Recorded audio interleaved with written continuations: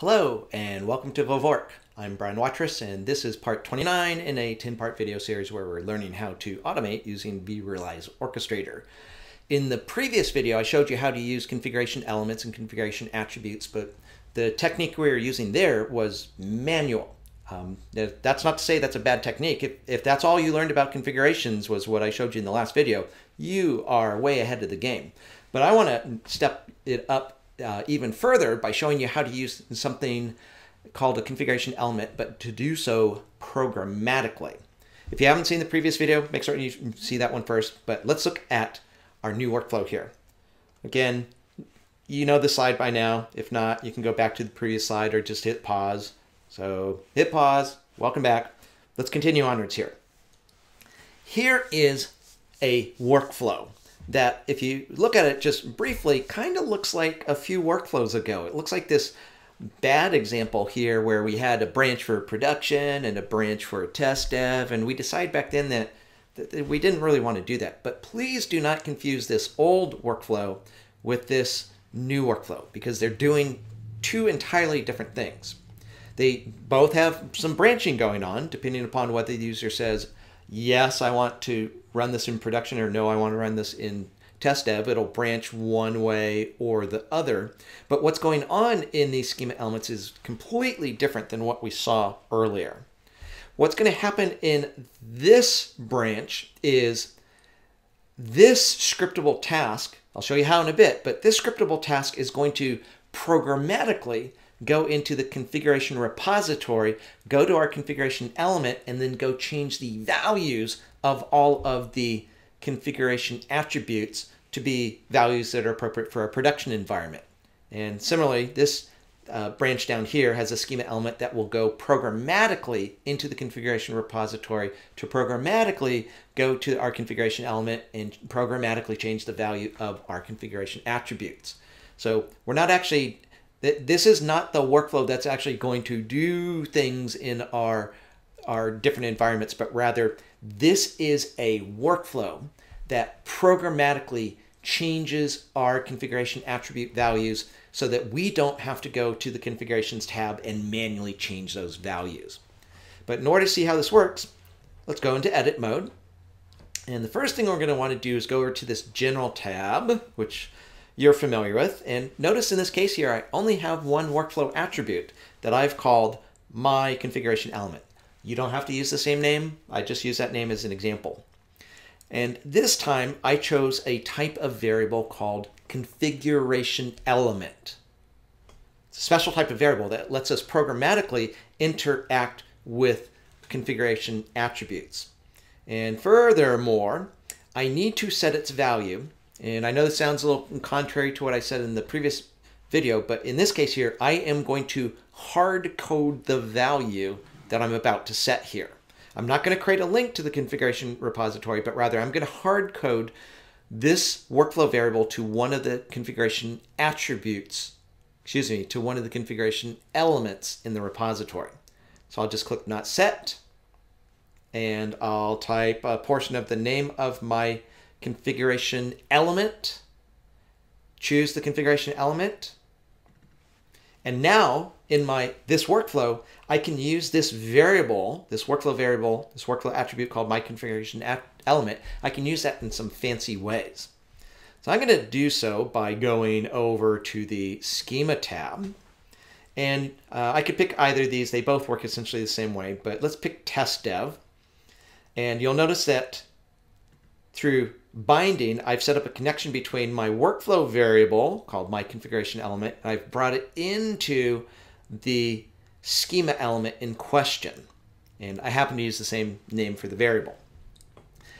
Now, what I can do here, now that this scriptable task has a variable called my configuration element, in the scripting, I can say things like this. I can say my configuration element dot set attribute with key, and then whenever you use this set attribute with key, it takes two arguments. The first argument is the name of the configuration attribute that you want to change the value of, and then the second argument is the value you want to change it to. Now, in the case of the first argument, those are always going to be a string, where the string matches the name of a configuration attribute. But the second argument could be a string, like we see in this example here, or a number, or VC: virtual machine, or whatever, as long as it matches the type of the variable in the configuration repository. And again, the schema element that I have up here for production works the same way, but notice that the IP address ranges I'm using to set the repository values are different. So this path is for production. It's setting production values. In the test dev branch, it sets, in the repository, it sets test dev values. So now that we've done that, let's run this workflow and see what it does. Just before we do, we'll go over to the Configurations tab. In the Configurations tab, I want you to see how we're currently configured. So we're currently configured with, it looks like we've got, what are those? Those are production IP addresses in the repository. Let's go back to the Workflows tab. And in the Workflows tab, we're going to run this workflow. And the first time we run it, let's go ahead and say, yes, run this workflow so that it sets up production environment appropriate IP addresses. So production. Now you know that that's going to mean that our workflow is going to go on this upper branch. So let me click submit to run the workflow. And if you watch real closely, you'll see the, oh, that's too fast, but you can see that we went through this branch. And if I were to go back to the configuration, actually I can do it. Go back to the configurations tab. Notice we still have configuration attribute values that are appropriate for our production environment. On the other hand, if I were to run this workflow again, let me select the workflow, not the token.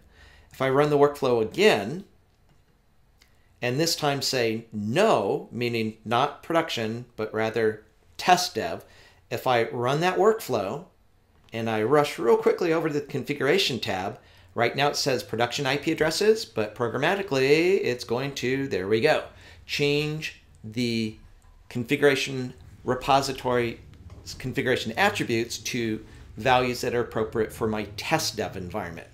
And as a result of programmatically changing those values, now whenever I run any workflows like the previous one that are using the configuration repository values, any workflows like this are going to automatically have that change, which makes my life a whole lot easier. One last thing, we'll be talking about something called the API Explorer more in a few videos from now, but just quickly taking us into the API Explorer. Remember, the type of workflow attribute I created was called a configuration element. If you want to know how I knew the name of that method, set attribute with key, or whatever it's called, if you go into the API Explorer and either search or scroll to find this thing called configuration element, if you double click it, here's configuration element. If I expand configuration element, you'll recall the method I called in my workflow is called set attribute with key, and it took 2 arguments and it returned nothing. This thing called the API Explorer is how I find out things like what methods, the solid dot entries here are called methods, and the hollow dot entries are properties. But the API Explorer is how I go find out what are the names of the properties and methods that this type of object has inside of it. And again, we'll talk more about the API Explorer later on, but we have a few videos before we get to that. So join me in the next video, which is going to be our last one on configurations. And in particular, what we're going to be talking about in the next video is how configurations and packaging have a nice little thing you can do with each other. So I will see you in the next video.